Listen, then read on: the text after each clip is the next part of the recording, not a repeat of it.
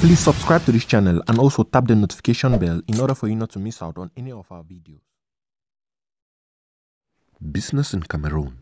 The Rapid Intervention Battalion, the BIR, an elite unit of the Cameroonian army, has been commissioned by the government to build the Ekondo-titi Kumba road, approximately 60 kilometers in the southwest region.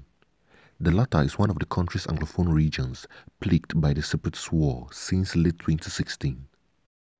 The government chose the military due to the security threat in the region. Work on the site was suspended several years ago after the crisis started. The BIR has already carried out such a mission in the same region where it has been fighting the separatist militia for years. For this new project, the unit is receiving 40 billion francs CFA according to official sources. Given the security challenges, instructions have been given for the immediate mobilization of the project team, and the operational measures are underway to achieve the goal. A reconnaissance mission started on July 2nd to ensure the effective start of work and the maintenance of traffic along the route.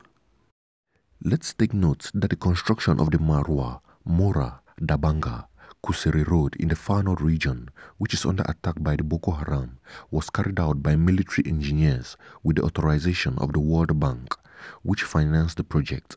This was the first in the world.